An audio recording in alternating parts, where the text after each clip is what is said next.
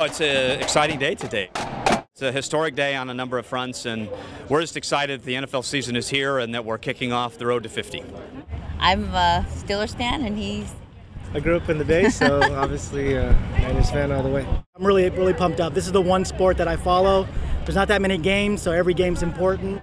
Go 49ers! Don't feel like if you're not in San Francisco, you're not being part of the Super Bowl. There's so many communities that are part of the Bay Area that are unique and different. It's going to be a lot of fun for people to tour. It's an exciting time if you're a football fan, and even if you're not, with all the events that are going to go on, I think it's a good chance to participate, learn a little bit about the Super Bowl. It's a great way for the world to see how special this area is. We all know that this is the best place to have events like this. We're so excited it's here now. The energy's amazing out here in the Bay Area, seeing those 8 trophies representing the Raiders and Niners trophies, and the start of the tour that's going to make it across the Bay Area. It just starts to make it really real.